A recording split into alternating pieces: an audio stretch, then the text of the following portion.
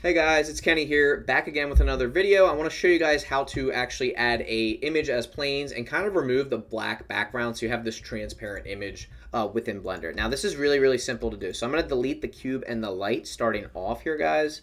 I'll head over to Cycles, GPU.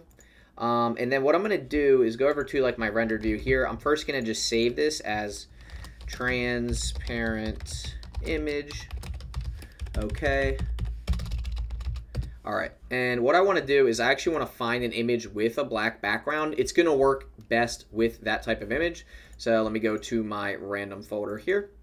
All right, so something like this would work really well. This one with this Flip Fluid logo, excuse me. This one would work well. Again, you want to kind of find something with a black background. Normally, I look for something like this with like a texture. So let's go ahead and try this image here. So we have our image right here, right? I'm going to scale it up. Now you're going to notice it's kind of hard to see right now, but we're going to make it easier to see. Head over to the shading tab here, and I'm actually going to paste in the specific nodes I used last time. Or actually, no, I'm not. I apologize. I'll just redo them for you guys. So we have our image connected to our principal BSDF. We have our material output. First, we're going to add a mix shader. We're going to pop that in right here. Add a transparent BSDF. And we're actually going to plug the transparency into the shader. And then we're going to plug a color ramp into the FAC. Like that. And then we're going to plug the color into the FAC here. And then we're just going to go like this here. Excuse me. There we go. So we're going to move these around until we kind of have what we want. And that's basically it. So this is the node setup here. And that's basically how you get a transparent image in Blender. Now what's really cool is you can then mix, like instead of using this principal BSDF, you could swap in an emission shader, which is what I like to do a lot. Like this. So you have an emission shader, your color ramp, and then your transparent BSDF, just like that. And basically what you do is you take these sliders and you just slide them around until you find something you like. Now I actually think that looks pretty darn good.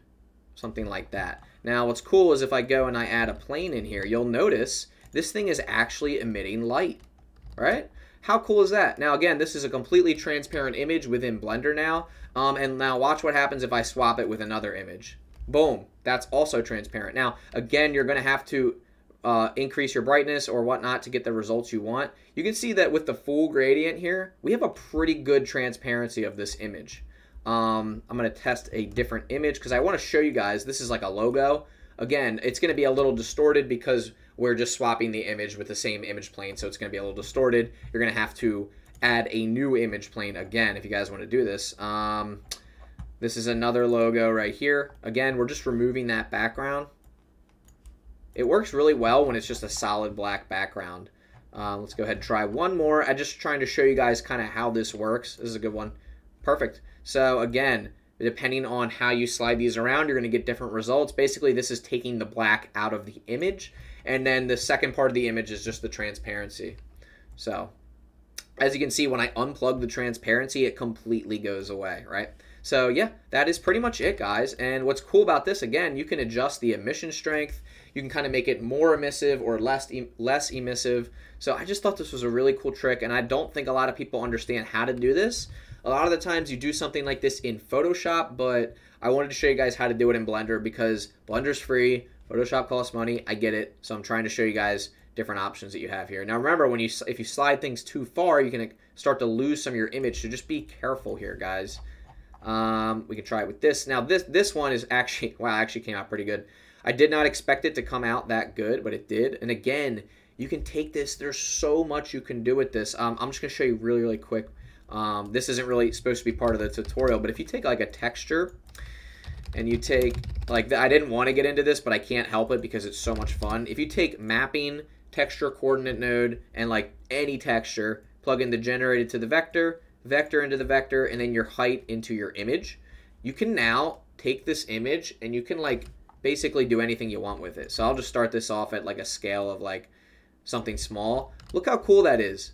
And that was completely made just from an image. So at this point, you can't really tell what's going on. And you can kind of adjust this texture and you can just do like whatever you want with it. And this is just a really fun, quick way to like get results with images. I love doing this. I do it all the time for a lot of projects. I'll show you another example here. So yeah, again, we're just using separate images here. Let me find another image with a little bit more complication to it. How about this one? Again, guys, look what happens when you take one of these and you just kind of mess around with it. You can get some really, really cool results. Remember, you have to have an image plugged in there with a black background. It's not going to work very well if it does not have a black background. Let's try this one. That's kind of neat. See how these effects, and this is just all based on an image. Now again, you unplug this texture, you have your transparent image. But I think it's fun to mess around with the texture. In fact, a lot of the time what I'll do is I'll take I'll just take something like this and I'll just completely distort it and use it for like my project. Like now you have an abstract background in like 2 seconds, right? Or you can take this, you can plug multiple textures into it.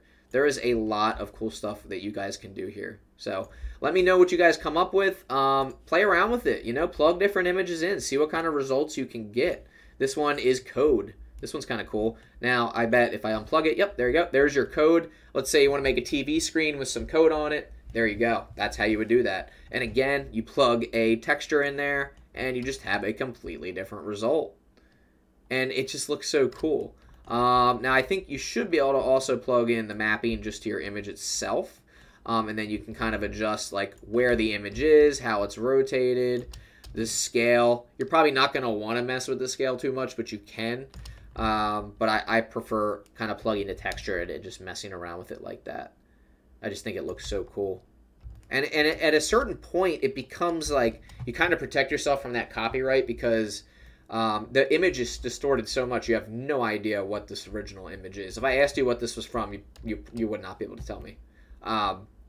So yeah, that's pretty much it, guys. Again, be careful. Don't take someone's image and use it without like getting permission. Try to find stuff that is copyright free. I'm not promoting stealing people's work at all. But I hope you guys have fun with this technique. I hope you're able to now take the black out of an image and make it transparent. Again, this was supposed to be a very short tutorial, but I get carried away. I hope you guys enjoyed this, and I will see you in the next tutorial.